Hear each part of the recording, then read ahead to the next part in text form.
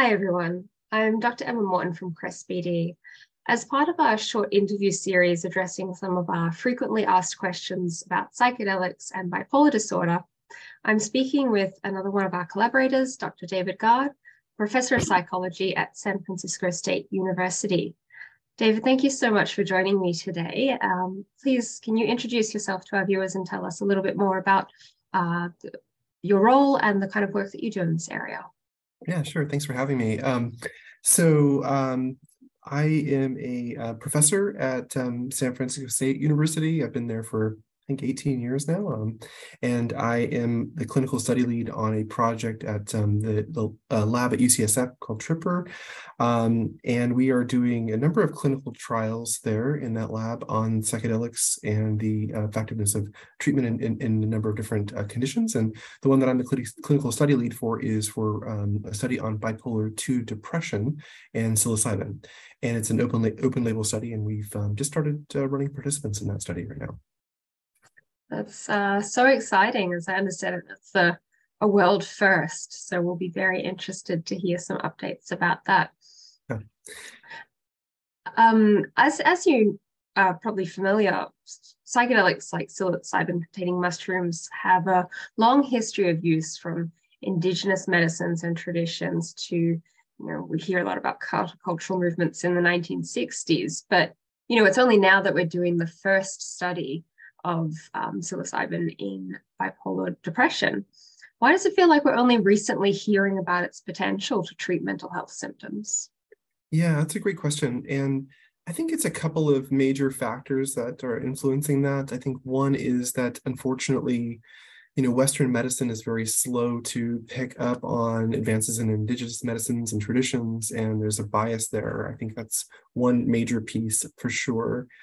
And then, interestingly, there was a fair amount of research in this area working with a number of clinical populations in the 1950s and 60s. And I think with the countercultural movement later and sort of the government reaction with classifying these substances as Schedule I drugs that don't have medical use, ended up really shutting down this investigation up until the last couple of decades, essentially.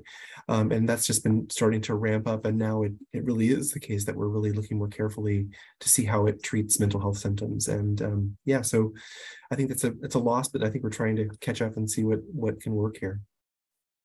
Yeah, it really feels like we're in for an exciting couple of years of accelerated developments in this area. Yeah. So do we know how psilocybin works, and related to that, how it might be helpful for people with bipolar disorder? Yeah, it's a great question. And I think everybody wonders this particular question, of course, wonders about this question. And I remember hearing a psychiatrist talking on the mechanisms of drug action, not just psychedelics or psilocybin, but and one of the kind of the quotes that they said was something to the effect of, we don't really know how anything works. We're really trying to learn a lot of this in psychiatry in particular. Things work and we find out about it kind of accidentally. I think there are a number of studies that are going on right now to understand the mechanisms of psilocybin and psychedelics in general. Certainly there's some theories around neuroplasticity, that the substance itself opens up a flexibility in the mind that allows people to make changes that are really crucial. It's also a powerful serotonergic as well, or psilocybin is, as are many of the other psychedelics as well.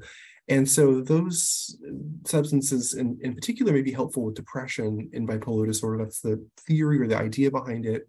I think there's some interesting questions about psychedelic substances in particular because they intersect with psychotherapy. They're not just the question of like you would take in a substance like an SSRI. You don't get psychotherapy along with it. I mean, you could, but obviously that's not you don't sit while you take the substance, right?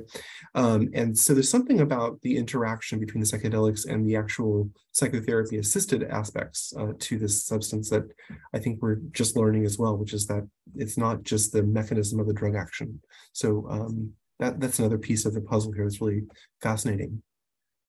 That's really unique. It's different to any kind of medication I've heard about before, that both the pharmacotherapy side and the psychotherapy side might be working together in a very unique way.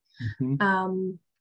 So as I mentioned, you're doing one of the world first trials of psilocybin in bipolar disorder. Mhm. And although, I think myself and other viewers have read a lot in the news lately about psilocybin for depression and trauma, we haven't seen much specifically looking into bipolar disorder. Can you tell me anything about why that is? Yeah, I think that there's some good reason to be cautious with psilocybin and psychedelics in bipolar disorder. And I think a lot of this is anecdotal. There's not a ton of research that indicates, oh, this is clearly a problem. But the anecdotal evidence, certainly when you think about when people take a psychedelic substance, one of the things that often happens is sleep disruption. And so sleep disruption can be certainly problematic in mania. And also symptoms of the substance themselves often look like hypomania. And so I think the concerns there are we should be careful about giving a substance that could activate a manic episode for somebody with bipolar disorder. I think the other piece about it is that because it's a powerful serotonergic agent, we know that with some substances, some SSRIs, there's good evidence that within the population of people with bipolar disorder, that the serotonergic agents might activate a manic episode. And so that's the concern here. I think that how it comes together, but it's not really well understood, I guess.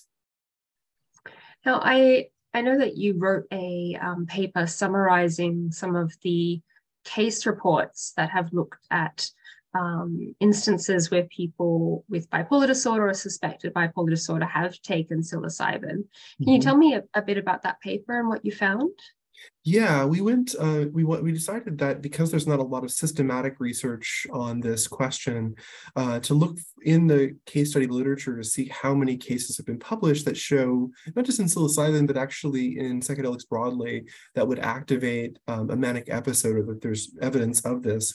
There's some interesting research out there on epidemiological research, as well as studies done with ayahuasca in South America, where case studies are looked at to see how many people actually do develop either bipolar disorder or get a manic episode activated or psychosis. And what we found was there are definitely cases in the literature, although we were not overwhelmed by them. I think we really expected to find, if not, dozens or hundreds or something of this. It really wasn't that common. And we don't know, of course, is that just because the medical community thinks that it's so common they wouldn't write up a case report? There's no way to really know that question. But there are cases of it. It's just not clear to what degree the risk is very high. It's very anecdotal and hard to kind of pin down. But surprisingly, we weren't overwhelmed by the sheer volume of the case studies that were out there. Now, for people watching who might not be as familiar, can you maybe explain a little bit about what a case study is and how it might help flesh out our understanding of psychedelics for bipolar disorder, but also what some of the limitations of this type of research might be? Yeah, that's a great question. So what we know sometimes is, so a case study is essentially where a group of professionals who see a case that either surprises the medical or clinical community in a way that they think would be helpful to sort of write up, in this single participant or subject or treatment receiver, that they write up the history of that individual to see essentially what unfolded for that person as a means of understanding either a substance and how it impacted a person, or maybe some sort of interaction with a medication or a particular treatment or procedure.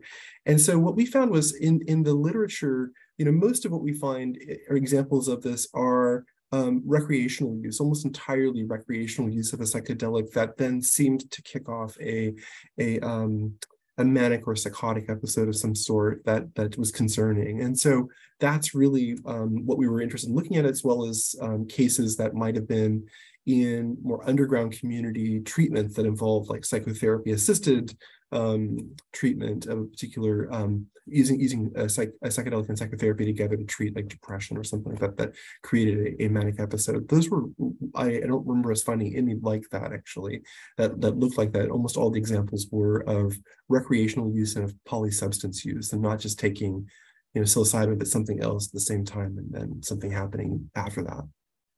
Mm-hmm. Yeah. Dr. Josh Woolley and I were talking about this the other day, that the case studies we have naturally going to be focused on negative outcomes because people don't present to the emergency department when they have a particularly good experience with psilocybin. But it's still interesting to see the potential risks outlined like that. Yeah, it's interesting. There's such a bias in medicine and in clinical psychology to focus on the negative rather than the positive.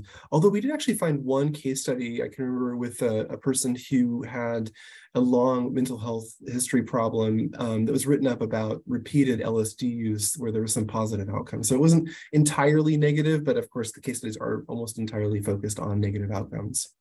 Mm-hmm. Right. And in planning for the clinical trial of psilocybin in bipolar depression, I'm wondering, is there research that exists to tell us what the safest and most beneficial dose and usage might be for people with bipolar disorder? Yeah, this is a great question. And so, most of the work, most of the use of psilocybin in the community recreationally is done with mushrooms, of course. And so the dosage and the amount of psilocin that's actually in the mushrooms themselves varies pretty widely. And so in our study and in most clinical trials, we're not using actual mushrooms, we're using a pill form of the psilocin itself. And so we can actually really focus on a specific dosage amount. And so we don't know is the short answer to this, but we are kind of going off of what previous studies have done in terms of for treatment-resistant depression and depression itself as a means of figuring out, well, we know this works in depression at this particular dosage level. And so we're starting out with that at a slightly lower dosage for people with bipolar 2 as a means of making sure that this is initially a safety trial, right? To make sure that it is safe to treat bipolar 2 depression, given the concerns that I referenced earlier. Mm-hmm. And you've mentioned, that it's a safety trial. Mm-hmm. Can you tell me about what some of the risks you might be looking out for and some of the strategies that you are implementing to reduce those? Yeah. So, in looking at the literature and what people are concerned about, I think obviously mania is the #1 concern for this particular population for bipolar 2 disorder. The other concerns that we would just kind of naturally want to pay attention to, since depression is in the mix and the people coming into this trial are depressed, are worsening concerns about suicidality or activation of psychosis. Those are really the big three that we're keeping a close eye on. And so we have multiple eyes on people, both in terms of multiple assessment time points, both pre and post dosing. And then we also require that people coming into the study have a caregiver or a partner or a roommate who can kind of also agree to be a part of the study in a small way, where they just keep an eye on how people are doing after the dosing. And then the third piece that we're looking at is we are making sure that people come in with a mental health treatment provider. So somebody that has been working with them for some time. So it's not just coming into a trial and then leaving after, trying this psychotherapy-assisted psilocybin dosage. So it's like, it is a kind of a lot of different pieces that we want to make sure that we're not just taking any risks here, that people are carefully being watched, and they're obviously reporting throughout on how they're doing. Right, great. That sounds very different to some of those recreational experiences that we've heard about in our own research and surveys and qualitative interviews. So it will be really interesting to see how outcomes look different in some of those clinical settings. Yeah, especially with that, that having it being very carefully kind of walked through and looking at each of the questions around, suicidality and mania and psychosis. Yeah. Mm-hmm. And you're also a clinical psychologist. Mm-hmm. And you've talked a bit about how psilocybin might involve both these pharmacological effects, but also psychological. And your trial is going to have psychotherapy. So can you tell me a bit more about what role that psychotherapy element might play in psilocybin-based treatments for bipolar disorder? Yeah, this is an area that I'm super excited about. So yeah, I am a private practice psychologist. And so just in working with people and thinking about how we deal with treatment-resistant depression and other psychological issues, I think what's really fascinating is how people have a mindset or an intention to work with the substance. So when you talk to the facilitators who are therapists themselves working with people in these trials, they're really looking to tailor the approach to what the person needs. It's not just let's work on your mood, your low mood. It's also like, what does your low mood mean to you? And I think this is a really powerful part of the interaction between the substance and the psychotherapy itself. So I think that this is a really interesting question in two different ways. One is, I think, how we define depression. And I think it's very idiographic. I think that everyone who has depression in a different way. That's how I think as a therapist, and I think that's how most people experience it. It's not really cookie cutter. And so these substances appear to do something where they allow the person to really focus in on that particular thing. The meaning of the depression, and how they can maybe begin to expand their understanding of their life and their worldview as it relates to depression, but as it relates to getting out of the depression. The second piece, which may end up happening, although it's not a direct association of this particular trial, but we imagine that people who have hypomania may also be concerned about having a manic episode. And because the substance itself activates some hypomania, which is a very common short-term effect of the substance, this may lead to some questions about like helping people have a different relationship with increased mood, rather than just seeing it about treating depression. And initially, that's really what our trial is focusing on, but I can see that there's something here potentially for exposing people to hypomania in a way that's helpful for them, as opposed to feeling, concerns about that. And so I see that as being another piece where the psychotherapy may be a nice way of helping people go through difficult experiences and have a different perspective on those experiences than they did before they went through them. Right, that's really fascinating, and it sounds quite similar to some of what we heard in our own survey, where people were reporting that although some experiences of psilocybin use were really challenging, that it almost helped them learn how to cope with similar mental health symptoms that occurred later. The overwhelming experiences that they had during a psychedelic experience taught them how to implement coping strategies for anxiety, psychosis, unusual beliefs, etc. Right. I'd love to hear a little bit more about anything that you know about what the research says about these challenging experiences and how psychotherapy might help people process them. Yeah, I mean, I'm not sure about the research on this. I think this is still really an emerging area, but you might know some of the things that I'm not familiar with in that area. But I do think as a therapist, one of the things I do see this being potentially very beneficial is in depression, in a number of mental health disorders, there's a way in which people will often personalize things or have a particular pathogenic belief, a belief that's kind of harming them in some way, that comes back to why is my world the way it is? Why am I unhappy in this kind of deep way? Why don't I have the relationships that I want to have, or the job that I want to have, or why do I not feel connected to my community, or whatever it is? And I think what's really fascinating in psychotherapy is that we're trying to loosen those beliefs and say, well, maybe there are many contributing factors and you aren't the common denominator. Maybe there are other things that we can loosen up here. And I think that this is really where potentially psychedelics could help us move to, in kind of augmenting psychotherapy and helping people loosen those beliefs and begin to look at other possibilities or trying different things to make things more flexible for them. Fascinating. And I know we're talking here about experiences that might occur during a kind of full threshold psychedelic experience. But I know a lot of people are interested in microdosing and whether that might have similar or different benefits. So can you maybe explain what microdosing is and then comment on the research that you're aware of in that area?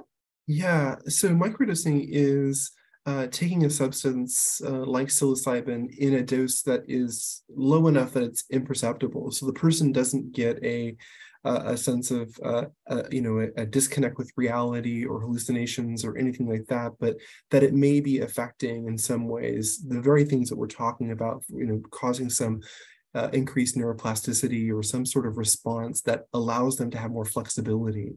And so I could easily see this being kind of the next direction for bipolar disorder or bipolar 2, since there's less of a concern of like activating a manic episode at a subthreshold dose. There still probably will be some concerns there and probably would require, the safety guardrails that we have in the study that we're doing as well. But I could see that being a future direction for us or other research groups that are looking in this area. Right, interesting. So it would be useful to look at whether some of those risks that we've seen in full psychedelic experiences occur in microdosing. And in microdosing, because it's subthreshold, you don't know whether you've gotten the dose or not. So in clinical trials, it's a little bit easier to randomize people into, an inert substance or, microdosing psilocybin or something too. So I could see that being, that is one of the benefits of, obviously, in the clinical trials that are being done right now with psychedelics, you typically do know whether or not you've had a heavy dosage of a psychedelic substance or not. So whereas if it's microdosing, by definition, it should be subthreshold. Yeah. Right. Yeah, it's pretty hard to come up with a placebo for psychedelics, for sure. Exactly, for sure. Right. And what do you think clinical applications of psychedelics will look like in the future? I think everyone's still trying to figure this particular question, how it will intersect with mental health as it exists now.